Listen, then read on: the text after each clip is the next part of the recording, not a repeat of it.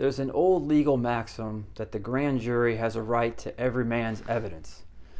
This maxim remains true today, and the means by which the grand jury retrieves that evidence is through grand jury subpoenas for testimony, for documents, or for other evidence.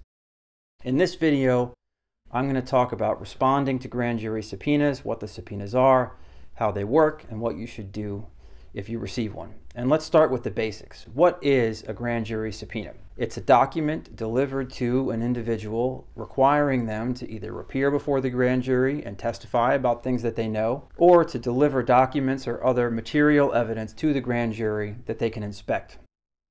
If you examine a grand jury subpoena, there's several pieces of critical information we can comment on that jump out. Near the top of the document, there'll be a caption telling you which court it was issued from. There will be a return date, which is the date you have to appear to testify or by which you have to deliver whatever evidence the subpoena might be asking for. And if the subpoena is asking for documentary evidence, there'll be a list of the categories of documents that need to be produced. Now, the first thing to understand about these subpoenas is that they're not mere requests. They are backed by the power of the federal courts.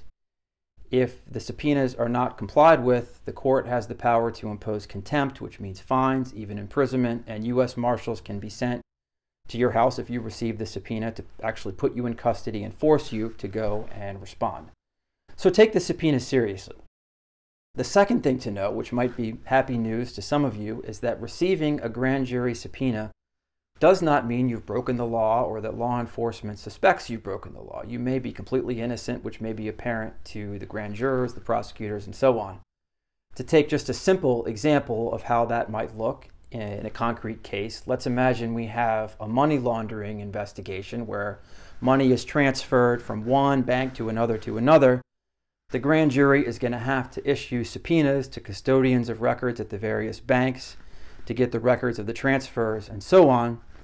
And not in one case out of 1,000 are those custodians going to be suspected of any kind of complicity in the fraud, in the money laundering. So that's important.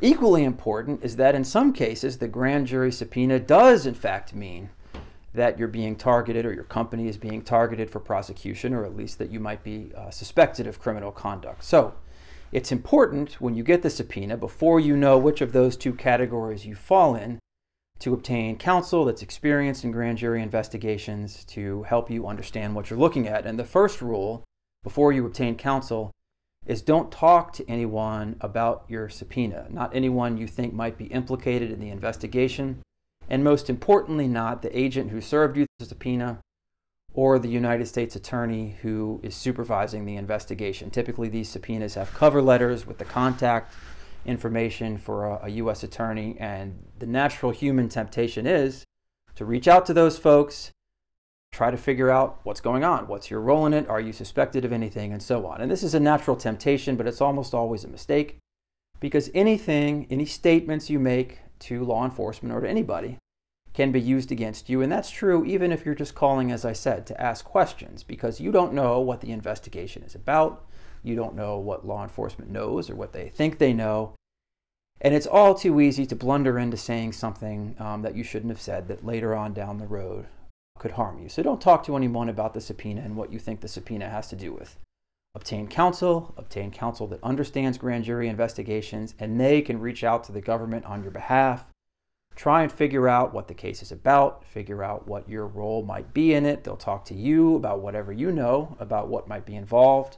They'll help you review the documents that the subpoena seems to call for before producing them, and try to figure out what's what. If at the end of that process, that investigation with your counsel, it seems that you might be implicated in criminal conduct, that the government might think you are, the next question is, do you have any means by which to challenge the subpoena, to withhold evidence that the government doesn't have a right to and that they might later use against you in their prosecution? There are a number of legal avenues by which this can be done, but by far the most common is by asserting your Fifth Amendment privilege against self-incrimination. This can be asserted in response to a subpoena requiring you to testify about things. There's a law involved that's beyond the scope of this video, but it's an option available to many, many people. And to a much more limited, although still significant extent, the Fifth Amendment privilege might be able to apply to subpoenas calling for the production of documents depending on the circumstances. Talk about these issues with your attorney. An attorney experienced in grand jury investigations can advise you on if you have a Fifth Amendment privilege or other privilege like attorney-client, perhaps spousal privilege, and the advantages, disadvantages involved in asserting those, and what might be involved in litigating them in the court if the government tries to challenge those assertions, as sometimes they do. These cases all are very unique to their facts. It's hard to generalize beyond what I've already set forth in this video so far.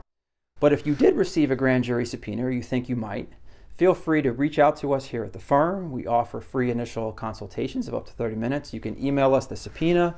We can read it and have at least an initial discussion about what you may be looking at and perhaps what we can do to help you.